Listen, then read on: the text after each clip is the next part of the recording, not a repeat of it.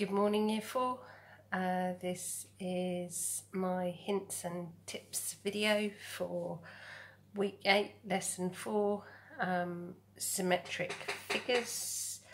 And it should be a quick video today because mainly it will be developing the skills and understanding that we worked on yesterday. Okay. So we're just going to go straight into looking at the sort of sheets today.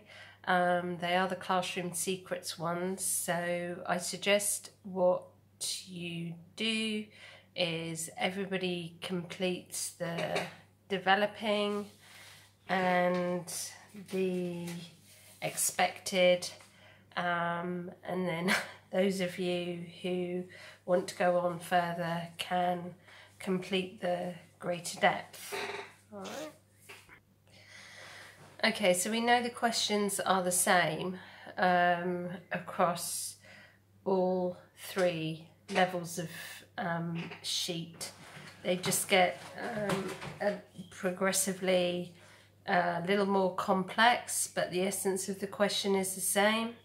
Okay, so with the classroom secrets, you need to make sure that you read the question and answer the question.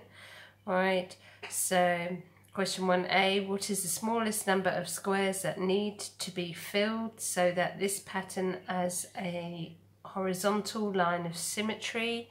So horizontal is our line going across from left to right or right to left. Okay. And again, I advise you work systematically, all right, and remember it as asking you how many squares, okay, need to be filled to make the horizontal line of symmetry. Here we go, question 2A, add 3 squares to the pattern below so that it has a vertical line of symmetry. So we should need to add 3 squares, so again, systematically, okay, what is the same and what is different? Alright, so work out where those 3 squares need to go to complete the vertical line of symmetry.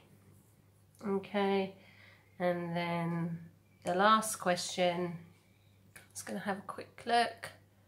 Spot the odd one out.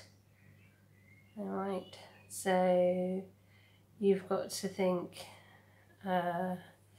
do all of the patterns have a vertical line of symmetry? Do all of the patterns have a horizontal line of symmetry? Or do all of the patterns have no line of symmetry at all?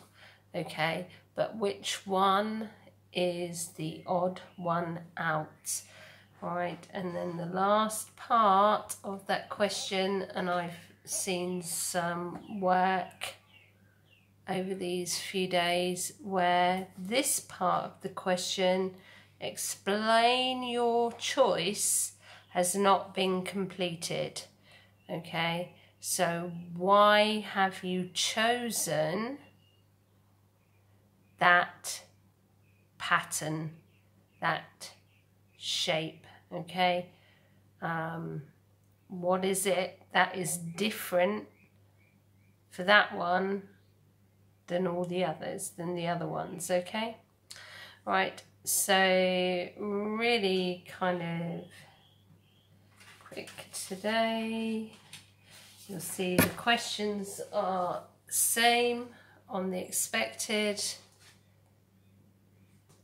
What is the smallest number of squares that need to be filled so that this pattern has a vertical line of symmetry? Again, make sure you answer the question. All right, so what is the smallest number of squares?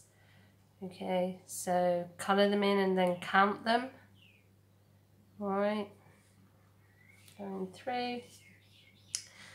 And this time, rather than add 3 squares to the pattern like we did for the developing, this time we need to add 4 squares to the pattern below so that it has a vertical line of symmetry.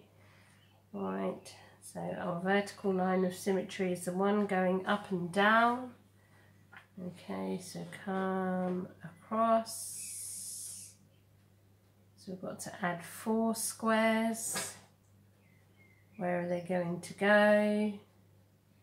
Keep working systematically, and we should need to add 4 squares to complete the pattern, and then that last one again is about spotting the odd one out and explaining your choice. Okay, work hard, have fun. I'm really impressed with the work that's coming through on the dojo, so make sure, if you can, that you submit 1 piece of maths and 1 piece of English each week, and work hard, have fun.